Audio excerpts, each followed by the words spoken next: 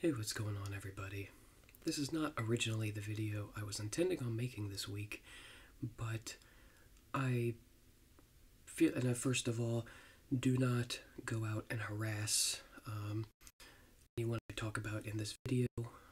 This is just more of an educational sort of video, and I'm just sort of at a loss for words that at the first sign of something that you feel was unnecessary, I don't even know how to put it.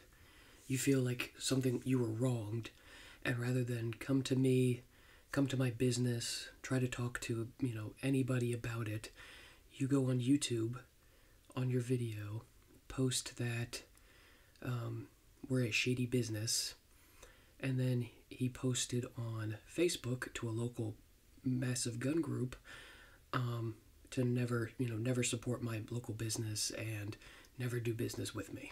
So now you've come after my business and you've come after my livelihood. So I'm going to come after yours, unfortunately. The person I'm talking about here is just an opinion. David Kraut. And he's a YouTuber. He's got about 100,000 subscribers. I really feel like that has gone to his head, unfortunately. And what I mean is, if you really want to know, see his messages and sort of my family's responses to those messages, you can go on my Facebook account. It's Pearson Firearms. That's my business. And you can see the message that he left on a local Facebook post telling people to never use business with me. And you could see our responses. And here's the situation, because you probably aren't unfamiliar. On April 12th, I got the Taran Tactical Canik in stock. And still to this day, almost a month later, it is the only Taran I've ever been able to get my hand, or I said Glock, excuse me, the Taran Tactical Canik that came out. It's the only one I've been able to get. I still cannot get a second one. And I got it on April 12th, and the gun did not officially release until April 22nd. So I had a pre-released early access gun that one of my distributors got to me for just, being a good store, paying my bills and everything on time. So I got it in. I believe one of my friends who knows him told him about it, and within about 45 minutes of me opening the box, he was there. And again, it was a normal, pleasant transaction. He walked in, checked out a couple guns, and he's been in my store before and even mentioned that my prices were really good compared to other stores around us. What I do is try to stay very, very competitive, and other stores around me do not.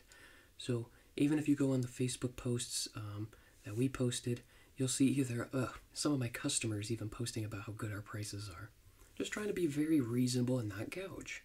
I wouldn't want to be gouged myself, so I don't try to do that to my customers. So in this instance, I had a pre-release Canik TTI. He came in and bought it from me. He didn't say anything about the price, didn't say anything about anything. Walked in, did his background check, paid for it, and walked out the door. Well, and then we go on Facebook and see he's calling us a shady company and yada yada. So for context, Grab a Gun right now, even to this day, has it listed for $1,400. If you know anything about Grab a Gun, they have some of the best prices around. They're usually phenomenal. The Canik TTI right now on Grab a Gun is $1,400. Now again, even at this moment, it is currently sitting at about $1,200 on GunBroker, which is eBay for guns, and even one of the local shops that he normally frequents for background checks has it currently listed for $1,100. We actually had one of our friends drive down and, kind of see what other people were charging. They have it for $1,100. At the time, it was a pre-release. The supply is staggeringly high, and the demand is staggeringly low. So just like cars have a market adjustment, and anything out there, when supply, it's basic economics. When supply and demand are not even close, the price goes up. I'll be open and honest. the MSRP for that gun should be around $1,000. I sold it for $1,200. Now, you can even ask people if you know anything about this whole situation. I was extremely low at $1,200. Like I said, right now, Grab-A-Gun has it for $1,400, and it is actively still selling for about $12 to $13. So at the time, this was released 10 days before it was. I got one 10 days before it was officially released, and at the time it was going anywhere from $1,500 to $1,800. So at $1,200, I was being very fair to myself and my business. I have to keep the lights on, and at the same time, it is still to this very day very reasonably priced. So he's upset because MSRP is $1,000, and we didn't charge him $1,000 for it. Again, this is the only one I've ever been able to get, and again, at $1,200, that is still incredibly competitive. No one out there in the entire country has it listed for the MSRP of $1,000. So I don't know if he just doesn't understand basic economics or what. Again, at $1,200, I was actually really reasonable for what it was. And again, he has massive connections around in the state of Delaware, where I work and live, and no one else had one. So he really wanted to do a video on it, which he did. I was the only shop in Delaware that had one for sale at that time, because everyone else who got like one or two of them, they already sold them. They got it in, and they already had like a long list of people to call to sell them to. I was the only one that had one just for sale.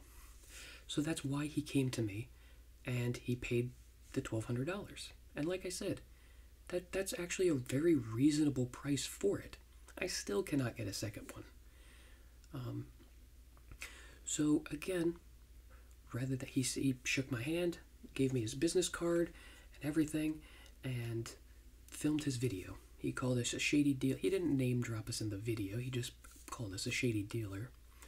But he did, and where you messed up was you went on Facebook and told everyone in the state of Delaware to not use my business, and that we are shady, to not come to me and to not do business with me. That's where you messed up, because not only are you now affecting my livelihood and my business that I'm working very hard to build, it's insane to me that in this two-way community, especially locally, how we don't come together and we don't work together. All these laws are getting passed all the time. We're not joining together to help fight them. We're fighting each other. So this is just absurd to me, how you never reached out via phone call, via Facebook. You never did anything. You just immediately went on Facebook, not even on your own private, like not even on your account, mind you. You had to go on it was a local, local gun rights group, and post to never use my business again. If you've never been there, never use it. And from everyone I've talked to, there's a lot of there's something called the Delaware State Sportsmen's Association, the DSSA. I've talked to a lot of high-ups in that business, and everyone seems to hate this guy. I guess he's very arrogant. And so clearly what it is around the little state of Delaware, if you have 100,000 subscribers like he does, it goes to your head very fast. And I think it's gone to his head, and he thinks he has the power to shut down my business.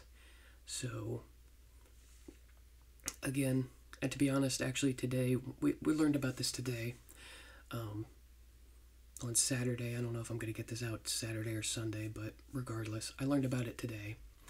And I've actually already had, incredible support towards us. Most people who know him are reaching out to me and saying, don't worry about him. He's a total jerk. And yeah, a lot of people seem to hate this guy. And like I said, I originally watched that video, and he didn't name drop us, but he did say, watch out for shady dealers.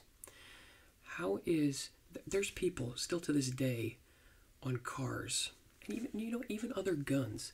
I know several other guns that have been released a year ago, and the value's never gone down to MSRP. because they're still in such high demand. Again, this is just basic economics.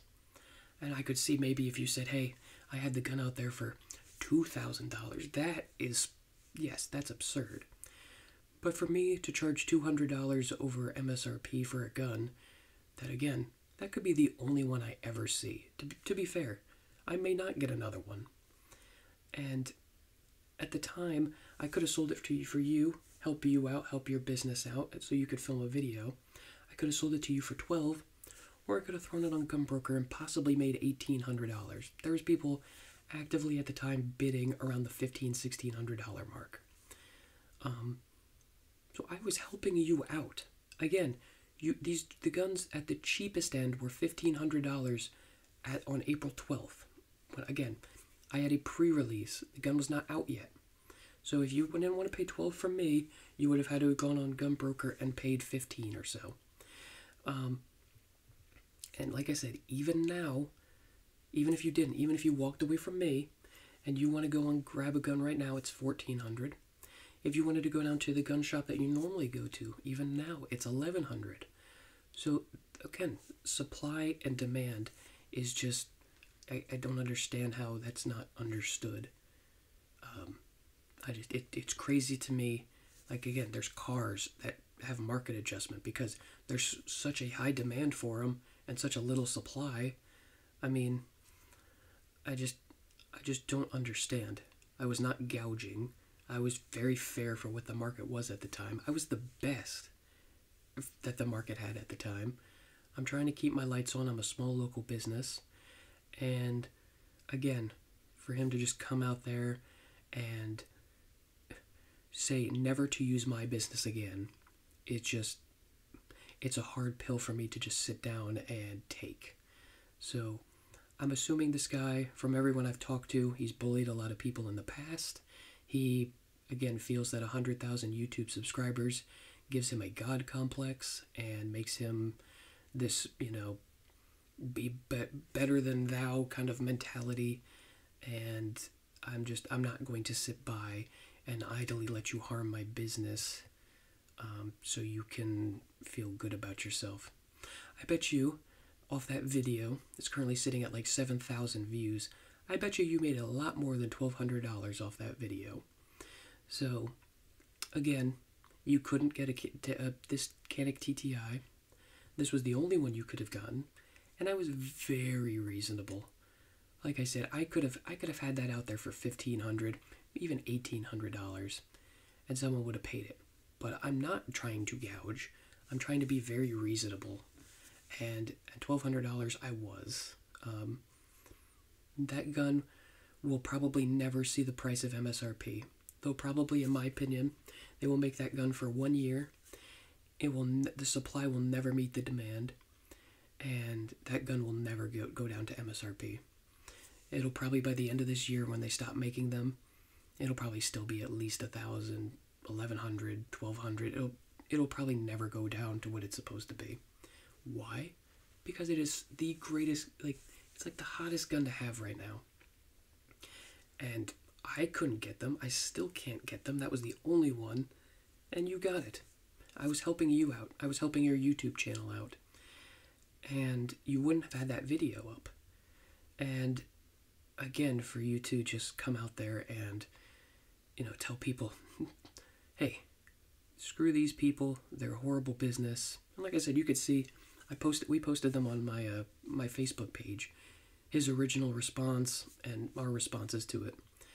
And again, I'm not going to take this. I'm assuming he's bullied a lot of other people behind the scenes, and I'm not going to take this one just lying down. I'm actively trying to get him kicked out of some local organizations. He's supposed to be standing up for gun rights and gun groups, and for him to try to for him to actively tell people not to come to my business and try to harm it that does not support the 2A community, especially in the state that I live in Delaware. So I think that's pretty much it. David Kraut, just an opinion.